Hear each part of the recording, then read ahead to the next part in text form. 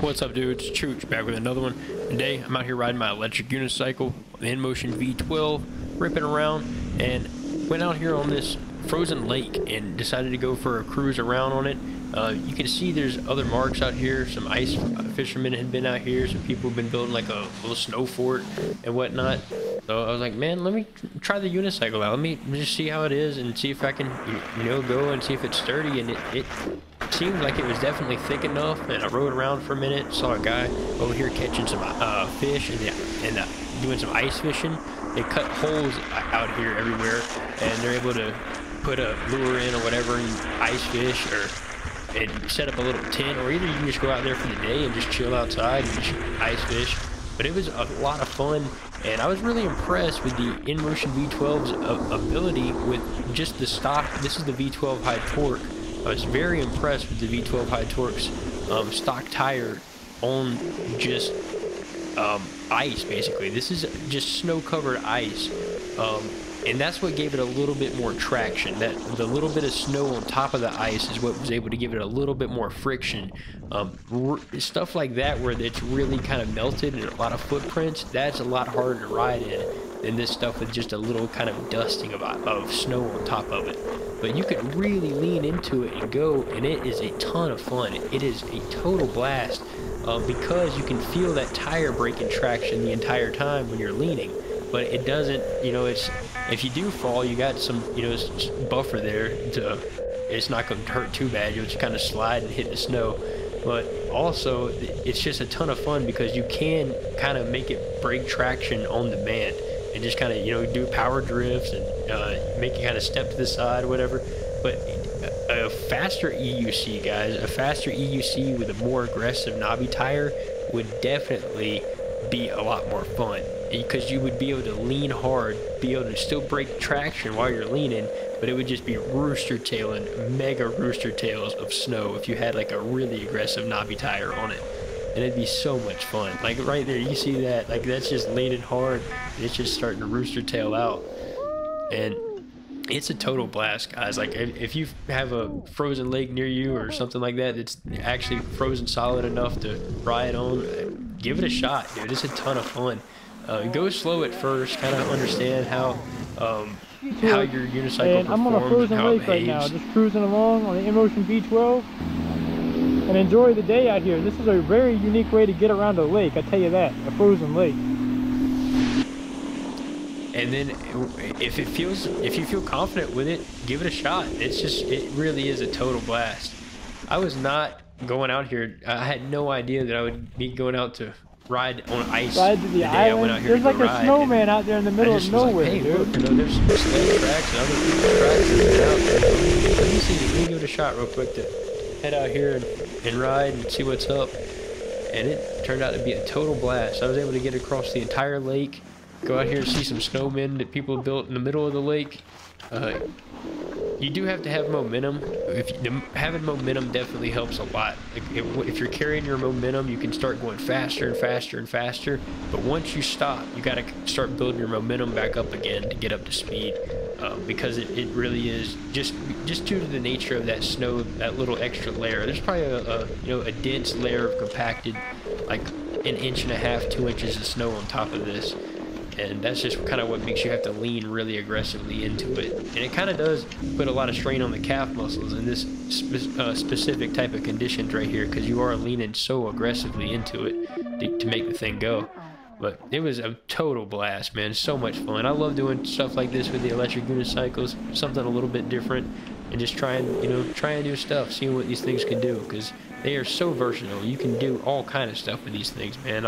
I still haven't found the limits of them. I've had them, I've taken these things everywhere, man. And it amazes me the stuff that I can keep finding to do with them. It's fun and entertaining. If y'all are wondering about this electric unicycle right here, this is the iNMOTION V12 high torque. Many of you from the channel know that I absolutely adore this wheel. I really do.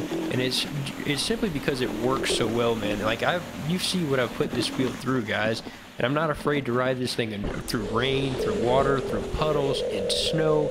I mean, the people that have seen this wheel since I've gotten it from day one on the channel have just seen the hell I've put this wheel through. and it just keeps on going, guys.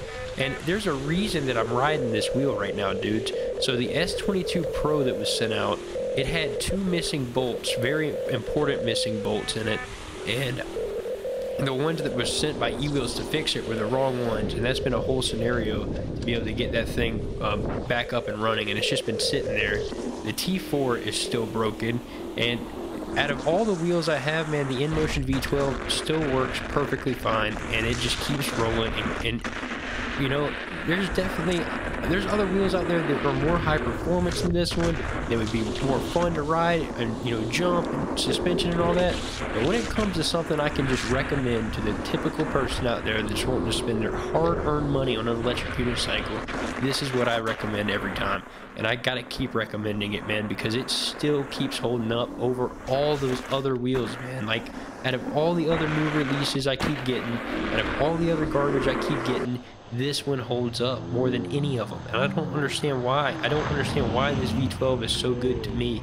But my V12 high speed and this V12 high torque have just been phenomenal machines. They really have. And they're, granted, they really are not the fastest electric unicycles out there. They are not, you know, they are not the longest range ones. But for somebody just in the market for something that for a first-time buyer, or somebody that just wants something that's tried and true and good, you cannot go wrong with it. It's great for bashing, doing stuff like this, doing, you know, just random stuff. It's great for trail riding. It's great for doing jumps on it. It's great for city commuting. It's great for all kinds of stuff, guys. It is such a phenomenal product. I really can't recommend it enough. Like, I really can't. And even though iNMOTION, I don't know who it is, guys. Something's going on with either iNMOTION or either the retailers saying, basically is why I can't get the V13 in. I don't know what the holdup is. People have been giving me the total runaround. I don't know what the problem is. I don't know who's the one that's actually trying to keep me from reviewing the thing, but somebody doesn't want me to review it based on the title of one of my old videos. Simply because the title of one of my old videos, that was literally a clickbait title saying, like, don't buy the iNMOTION V12 is what it came down to be. The iNMOTION saying now that it wasn't because of the video where I crashed it and was going, you know, I crashed it and said it was because the tire pressure was too high in the end and all that. It said it wasn't because of that video. It was because of one of my other videos that had a clickbait title to it that said, don't buy the iNMOTION V12, but I went on in the video to say it was a phenomenal product. You know how some YouTubers will do that? It's like, hey, don't buy this or whatever it is, but then you click on the video actually and it's like giving it praise, and it's called clickbaiting. You know, it's technically clickbaiting, but it was actually a video explaining a lot of good information about the V12. I just made it an interesting title, and then the people at iNMOTION chose not to watch the video, but then just base their whole idea, I guess, of sending me the V13 on that one video title, is what I'm hearing now. But, you know, I don't know what to believe. Honestly, I have no idea what to believe anymore. I've gotten to run around from so many different people about the V13 and whatnot. Honestly, I don't really care anymore. Most people are going to be buying the V12 anyways, because no one's really going to be spending $4,000, I don't think, on an electric unicycle unless they're total ballers. Unless you got, and not a lot of people have money like that. So I'm just going to, you know, be smart about it, enjoy my V12 high torque, and tell you guys that are in the market for an electric unicycle that the V12 high torque or V12 high speed is what I would honestly go with. If I was going to be spending like my hard-earned money, I mean, you get 1,740 watt hours in this thing.